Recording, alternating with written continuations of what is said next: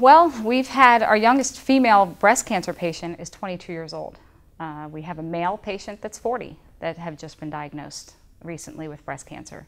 But your average age patient, in the Western communities we say is about 40, 42 years old. So it's the perfect age for screening and taking care of your breast health.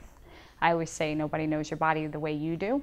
If you feel something sooner, then you absolutely address it with your doctor and then, get in and have the proper tests that you need.